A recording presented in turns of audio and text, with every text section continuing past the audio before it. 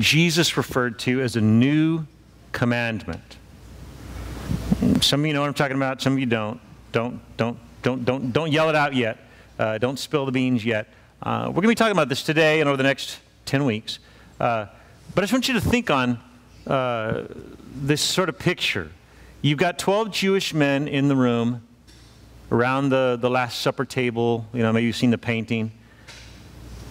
And they've been trying their hardest their entire lives to follow the 10 Commandments. I mean, taught those 10 Commandments from a very young age, growing up in typical Jewish household. And Jesus shows up on the scene and he says, I've got an 11th. I've got one more. Now, if I came into the room today and I stood up on the stage and I said, hey, Pastor Randy has for you an 11th commandment, most of you hopefully would leave. But he's Jesus, so he gets to do that. And we're going to be talking about that today. Ralph, my friend. Ralph, how long have you been coming to River Church? It's been about a year and a half. Like around Easter of 2018 is when John DeLeon and Ryan brought me in here. Yeah. It amazes me still that it's been that long. I remember when you first showed up, and I thought, that guy's cool like I want to be cool. Like, I remember thinking that. I really do. And then I got to know you, and you're like... But you're cooler. No. You're into all the cool stuff. You're into coffee and fermented... What did you tell me you're doing lately? What is it called? It's nothing but fermentation. Fermentation. You don't even know what that is, right? Like, because I'm not cool enough to know what fermentation is, but he told me about it, and it's awesome.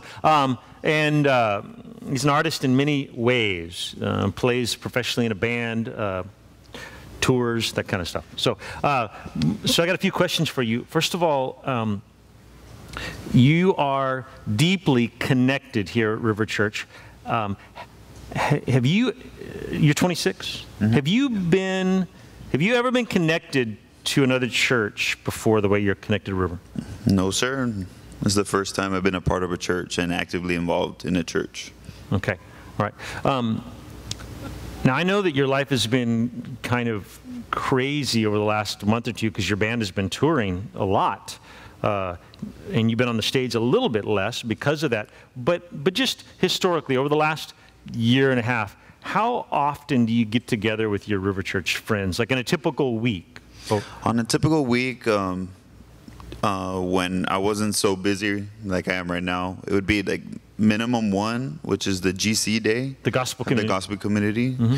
And Billy Garza is always so, Billy and Elise are so welcoming and so hospitable to let us stay there as much as we want to talk amongst each other, you know, just to for them to guide us with deeper issues that we're dealing with in our lives and stuff like that. And, you know, that's a true blessing. It really is. Yeah. And then either randomly during the week or after service on Sundays is when we get together and hang out some more. Yeah.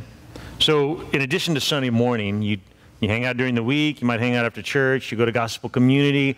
I often hear, like, Ralph and the gang, it's Friday night, you're going to a tasting or something. So, like, I just know that just from what I hear, you guys spend a lot of time doing life together. That's right. Okay, last question I have for you.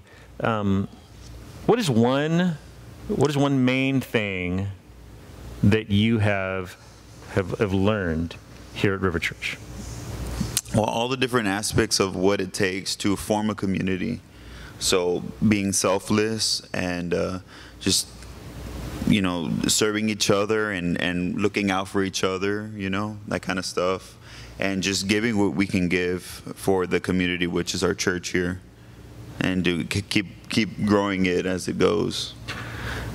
That totally sounds like a softball setup question for the sermon, because it is. But the reason I asked you that and asked you to come up here today is, and I want y'all to know this, is because over the last year I've watched Ralph and I've listened to Ralph and I've been so touched and personally proud in the right way when I would hear him say in groups, you know, in God's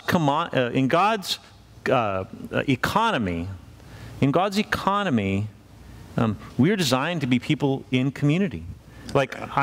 So it was a setup today as I've asked him that question. But I asked him to get up here because I've heard him off the cuff when he didn't need to speak that sort of language. And so I'm like, Ralph's listening. Ralph gets it. So love you, brother. Thanks. Okay, thank you. Thank you, man. All right, give Ralph a hand for getting up here.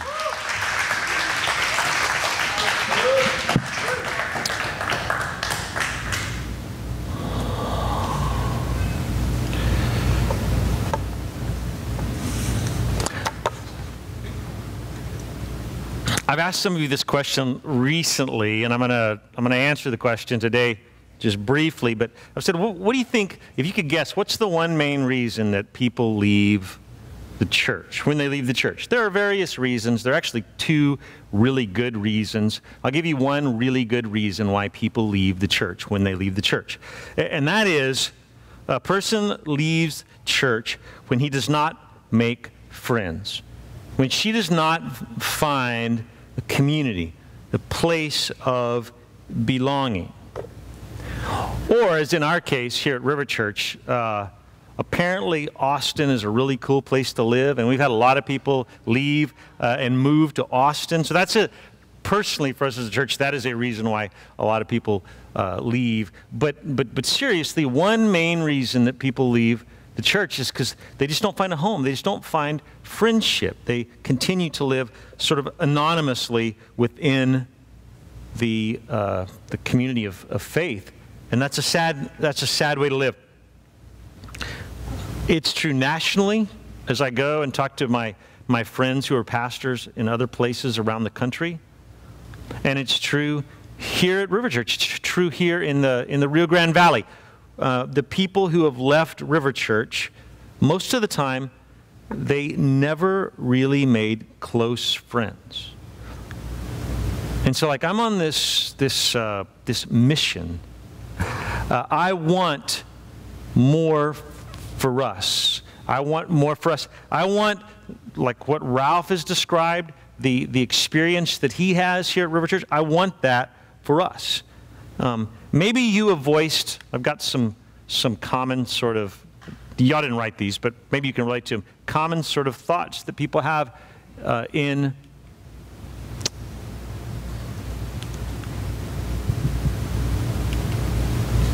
all right, let me go back. Maybe you've felt one of these before. Maybe you've said this to yourself. I don't really feel like I'm connecting with people here at the river. Or maybe you've said, I haven't really wanted to go to church lately.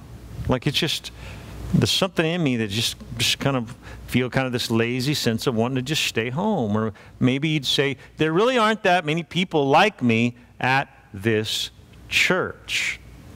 That's common. That's common within small churches to feel that way, because there just aren't enough people to where you can find like a mass of people that are just like you. I'm gonna push against the notion that that's even what you should be looking for. But maybe there really aren't that many people like me. You know, I'm single and everybody's married, or I'm married and a lot of single people, or I'm old and everybody's young, or I'm young and everybody's old. And I don't mean to make light of it, but we often feel this. Maybe you felt that. Everyone is busy doing their own things. So it's just all we can do to just get together on a Sunday morning, if that. But people are busy, and I don't want to be a bother. I want to speak a word of caution into your life regarding this notion, this idea of forming a club and calling it a community. Forming a club and calling it a community in your own personal life, or in the life of the church. Here's what I mean by that. We live in a very hobby-driven culture because we're all pretty wealthy and we've got like discretionary time and discretionary income to spend on stuff.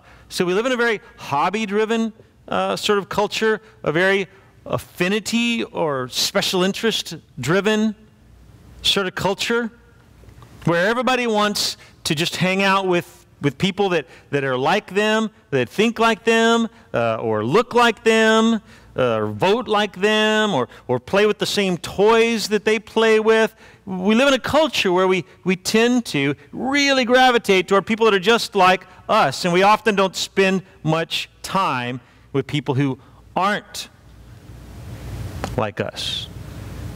It's a very polarizing trend. It's not brand new, but it seems to grow exponentially. Seems like it has over my life. This sense of cloistering and only hanging around with people that are like you, and it creates a very divided sort of community. Rick, I asked him if I could do this ahead of time. Rick, would you stand up? You know Rick. Rick's been here for a few years now. Rick and I are in the same gospel community, and we've grown to be pretty good friends. Like, I know when bad stuff's going on in his life, like sad things. Like, there was just a loss in his life lately, and I knew about that. And he knows likewise. And so when I laugh, he laughs. And when he's in sorrow and crying, I'm in sorrow and crying. We're growing in our friendship, and there's more to we're going to grow even more closely in years to come, but we're quite close. There are very few things that we have in common. I wrote down like Rick and Randy, and so Rick's Hispanic, and I'm white. I know there's been some debate about that, but I'm actually white guy. Rick grew up nominally Catholic, and I grew up Protestant. Rick is a plumber, and I'm a pastor, I'm a fisherman. Rick went to Porter, right? And I went to Hannah. Rick lives in Southmost, and I live now in Los Fresnos, or kind of outside of Los Fresnos. I mean, in many, many ways, we are very different. It smacks against the notion that in order to find a friend, you have to find a friend who's just like you.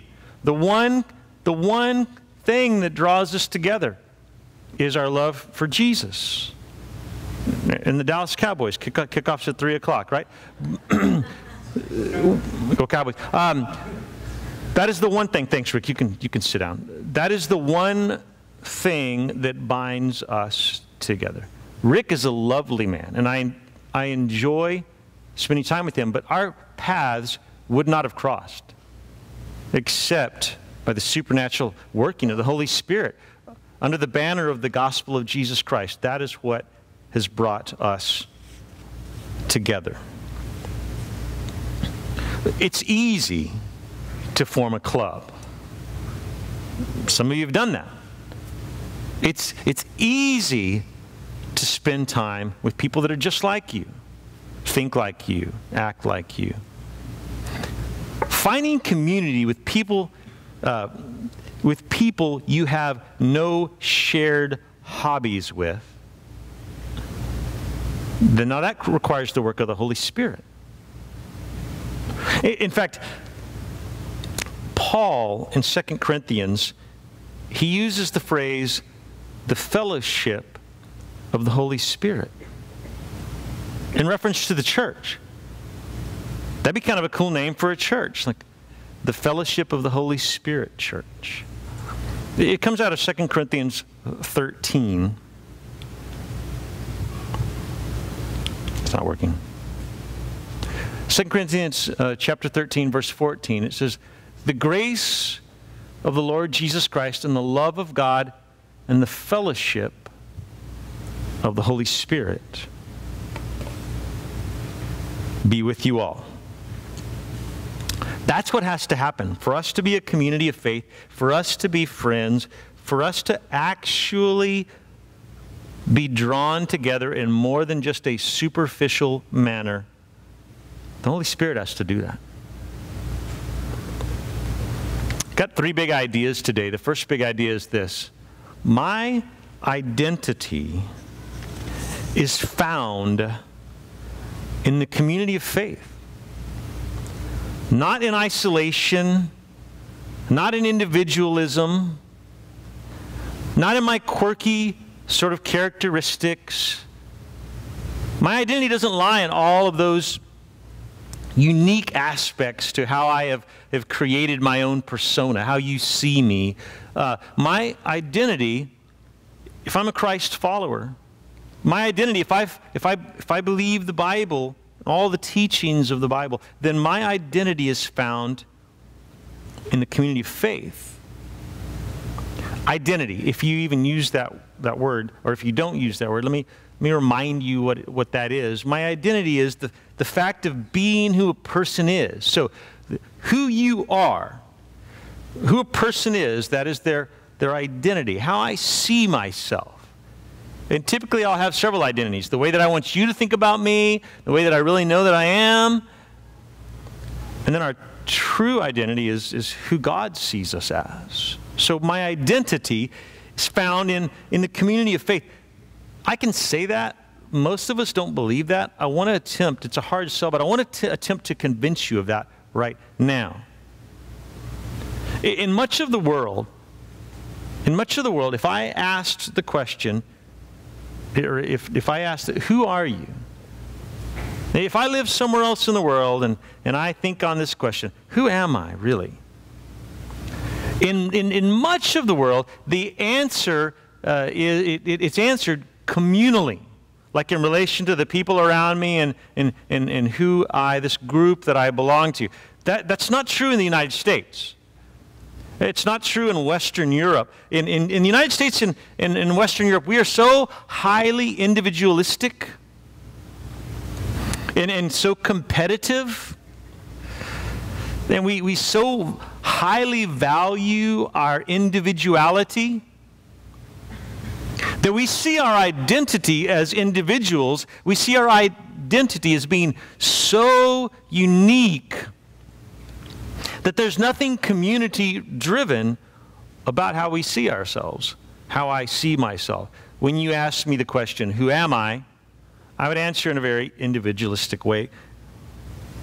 May I say gently that that is not a biblical view of who you are as a person, of your identity. A biblical view says that you are an individual who is part of a larger community, part of something bigger than yourself, part of a spiritual community. Much like Jesus' identity cannot be separated out from the Trinity. Let me say that again. Jesus' identity cannot be separated out from the Trinity. He was so deeply connected to the Heavenly Father that he would go around referring to himself as the Son of God. It was a vital part of his identity. Your identity is likewise inseparable from your spiritual relationships. Some of you have really, really poor relationships, if any at all, with actual biological family members. And that's sad, and I weep with you. I really do. And those of you whose story I know, I pray for you. But the good news is, what you need to understand is that in the community of faith, if you're a Christian, if you're a Christ follower, then a Christian ethic, a Christian belief, Jesus' teaching is your identity is inseparable from your spiritual relationships, even if you have no biological relationships whatsoever. God did not save you and then offer you merely the option of being a part of the church. We treat church as though it's optional. It is one of many really good opportunities, options throughout the week, but it's not optional. The work of God has always been about his people. It's always been, yes, saving you individually, but way more than that. God's work has always been about saving a people whom he cherishes as his own possession. In the book of Titus it says, who are eager to do good works. We have made Christianity like this solo endeavor. We have made Christianity like this lone wolf endeavor. But it's never really been that.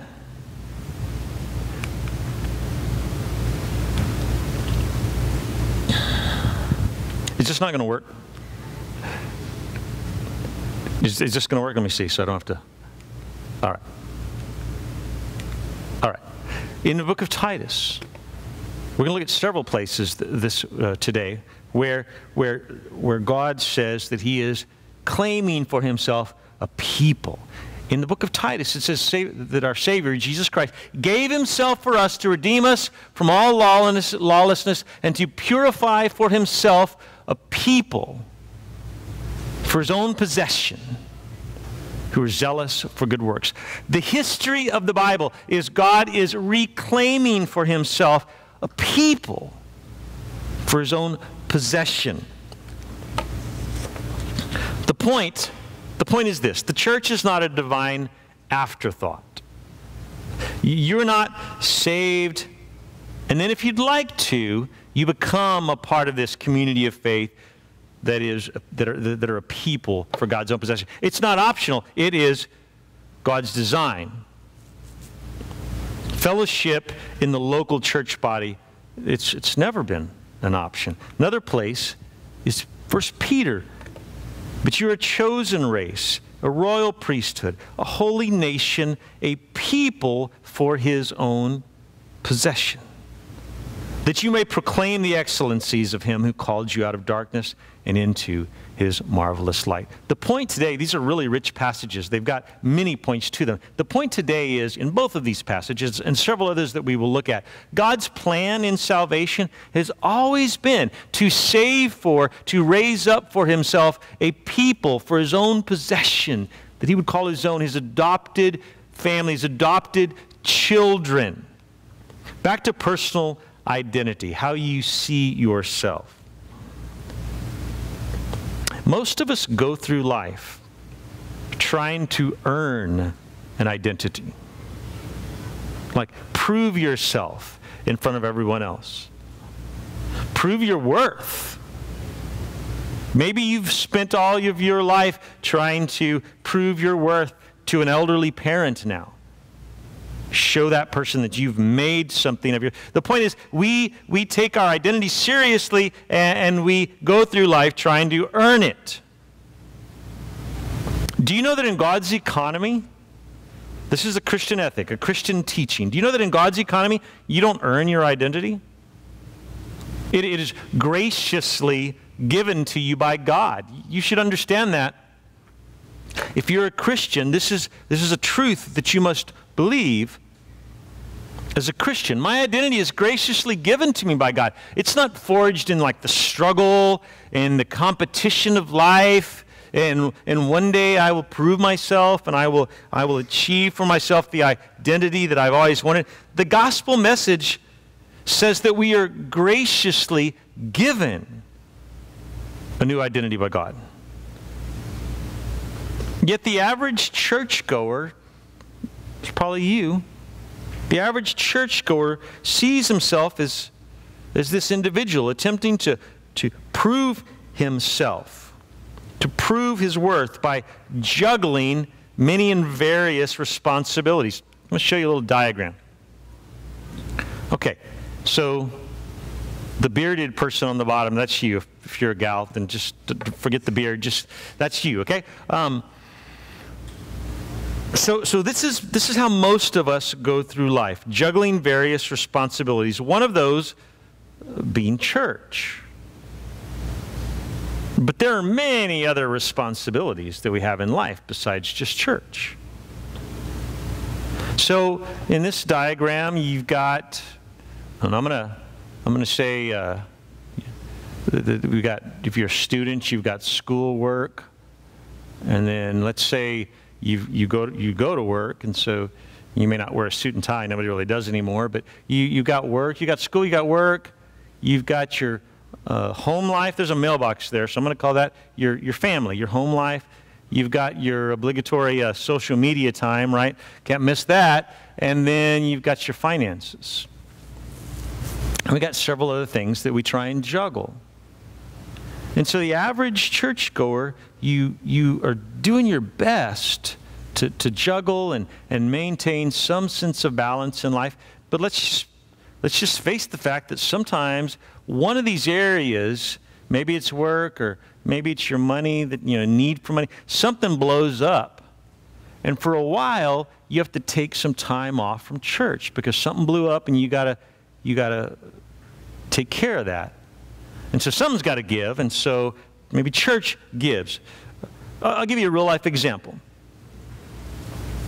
Maybe Lydia and I decide that we're going to have another baby. Nah. Let's let one of the younger couples have a baby. Let's say one of the young couples decides to have another baby. And then, you know how life is. If you've ever had a child, life just gets super crazy for a little while. And so then you find it difficult to juggle all of the responsibilities, and a brand new baby is so tender and so vulnerable that it's just, you just got to take a little time off. And I totally get that, I've been there. Totally get that. So that's what we're trying to do. We're just trying to juggle all these balls, juggle all these responsibilities. But you see, when I become a Christian, when you become a Christian, things change. In that now I'm no longer going at it solo. Now I belong to God, and I belong to this community of faith. Again, it's not optional. I belong to my brothers and sisters in Christ. So I don't have the option of just going it alone anymore. That's not really a viable option. It's not tenable given the teachings of Jesus. So consider this alternative diagram, and you see life as being like a wheel. And at the hub of this wheel, which is your life, is you and your gospel community, or you like Ralph and his friends here at River Church. It's you and your people. And then all of your responsibilities are spokes that come off of the hub, spokes that connect the wheel of your life. But in this model, what's different mostly is what's at the center, the hub. It's not you by yourself as an individual. It's you, it's me as a member of community of faith. So if we could revisit that story, Lydia and I have a baby. We'll go back to that one. Lydia and I have a baby, and I'm like, man, I got no time to preach. Everything we do is revolves around this baby. And so maybe someone in my gospel community says, look, we're going to start bringing you meals a couple nights a week. And we don't think you quitting on church, even for a season, is an option. So you know what, Randy, you got to get to church early on Sundays. We'll pick Lydia up, and we'll give her a ride so she doesn't have to mess with the car seat and the stroller and all that. We'll help her get here because we're doing life together. You know the most uncomfortable part of this second approach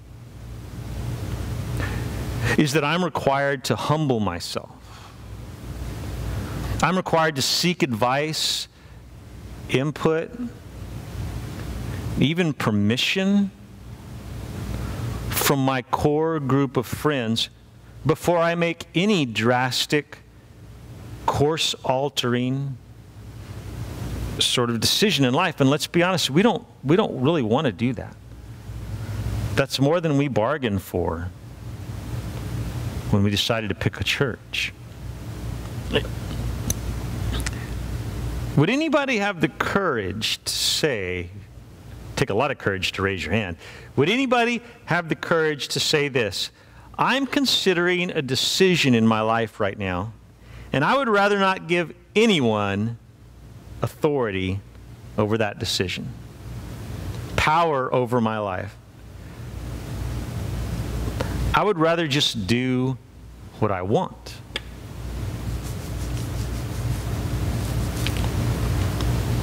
See, a Christian ethic is that we always have been made,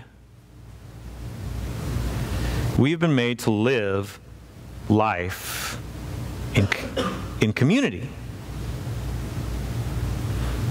From the beginning, that's been true. From the beginning. God looked down and he said, let us make man in our image. The Trinity. Living in harmony. Living in voluntary submission to one another, the Father, the Son, and the Holy Spirit. Let us make man in that image. We have always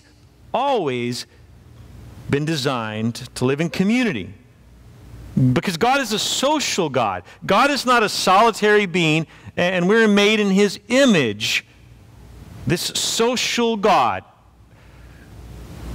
And from the beginning, in the Garden of Eden, God says, it is not good for man to be alone.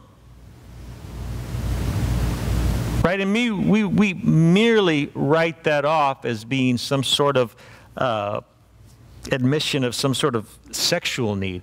But in every way, in the deepest sense of the word need, God says, it's not good for man to be alone.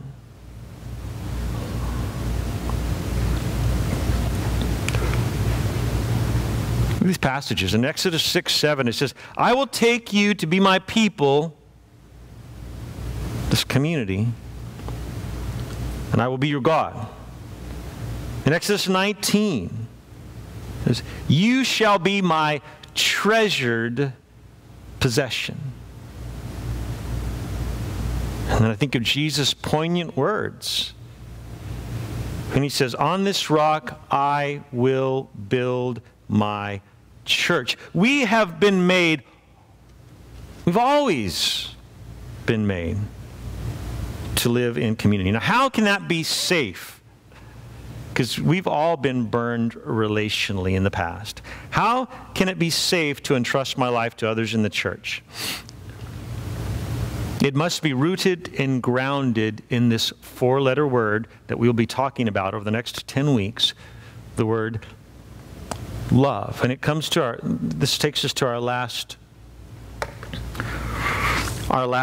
big idea today. We're just scratching the surface. This is a flyover view. We're going to drill down deep over the next 10 weeks. The last thought for the day is the new commandment that Jesus gives to the church is to love one another. As I said earlier, he looks at the 12 disciples and he says, I've got a new commandment for you. That you love one another. By this all people will know that you are my disciples if you, what? Love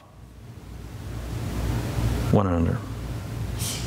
I wonder if they were waiting for something way more profound. Like that's it. Like, you said you have a new commandment. Like, that you love one another. Now, we tend to read into this. We tend to read into this. And there's a great context to this that I'm going to be preaching about next week. And so if you find this fascinating, come next week. The whole evening that Jesus spent with the disciples is just fascinating. But we tend to take this and misread it based on a lifetime of reading this common passage and think it to mean, like, if you love others, if you're nice to your taxi cab driver, if you're nice to your yard man, if you don't chew out the lady on the telephone that's trying to help you with your internet service, like, if you should love others. But that's not what Jesus said here. Jesus is looking at 12 men who are about to go through hell because their leader is going to be crucified. And he says to them, you're all you've got. I have a new commandment for you, and that is that you love one another. And by this, everybody's going to know that you're my followers. He doesn't say, you be lovely to the world, although we should be, and he does say it in other places. He doesn't say, go out and serve and give a cup of cold water, and they'll know you by your fruits. No, he says that other places, but here what he says very specifically is, you love one another. It'll have this incredible evangelistic sort of result.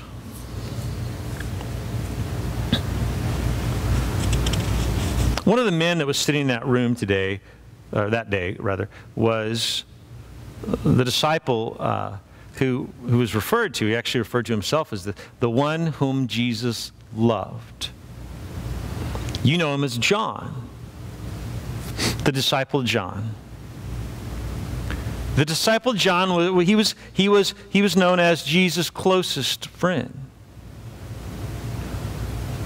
The apostle John, he's the one that when Jesus was a bloody mess hanging there on the cross, he says of his mother Mary and his friend John, he says, "Mother, behold your son. Son, behold your mother." In other words, John, you've been my closest confidant in life. Take care of my mother. Mother, take care of my friend John. John, the apostle, who wrote 5 books, 5 books in the New Testament.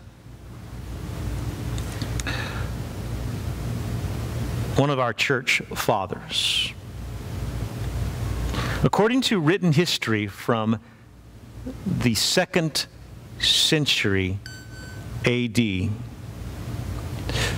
John lived to an extremely old age, to the degree that he had to be carried to the Christian meetings, the church services in Ephesus. Couldn't walk, he was decrepit, he was so old, he could barely talk. But according to church history, he would be taken to these meetings and he would simply repeat over and over all he had to say at the end of his life. He would simply repeat, "Little children, love one another. Little children, love one another." It's a message repeated in several of his writings that made it into the Bible. Little children, love one another.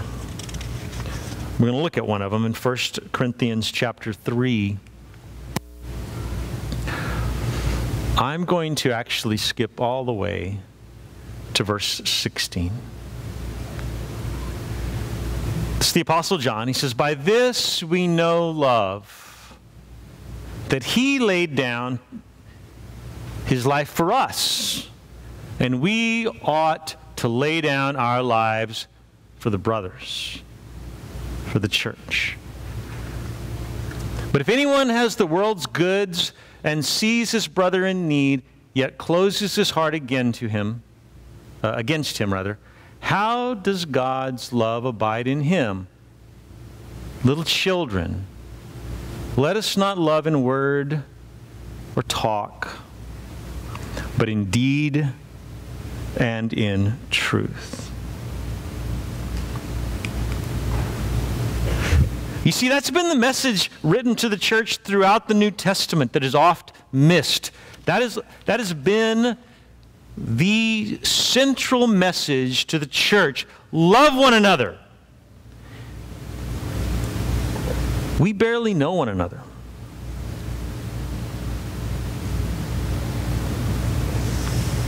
Love each other.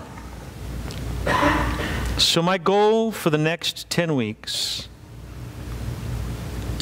is to take us on a culture-shifting sort of journey.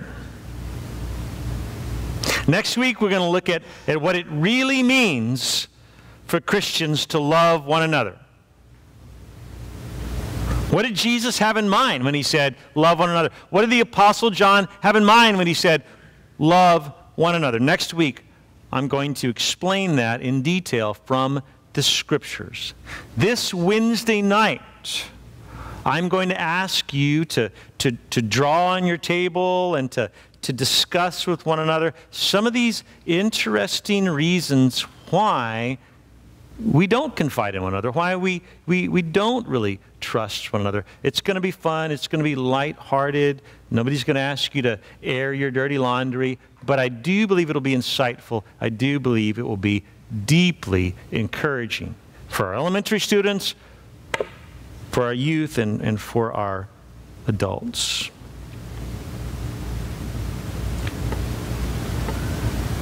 Let us take this to a new level. As a church, this new commandment that Jesus gives us, that we love one another. May we as River Church take this to a new level. We say it's one of our distinctives. We say that we prize community. And we as your elders are attempting to lead you there, to go there first and say, follow us. We say that we prize community. Let's go there together. Let's begin by meeting together every Wednesday night for the next 8 weeks. I know you're busy. Look, you know what? So am I. So are most everyone in this room is busy and tired. But might this perhaps be a life-giving endeavor?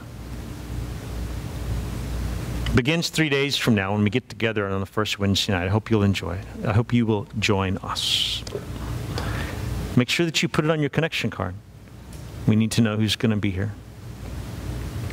To that end, that we might love one another deeply, to that end, we're going on this journey over the next 10 weeks. Come go with. Come go with. Join me in prayer, please.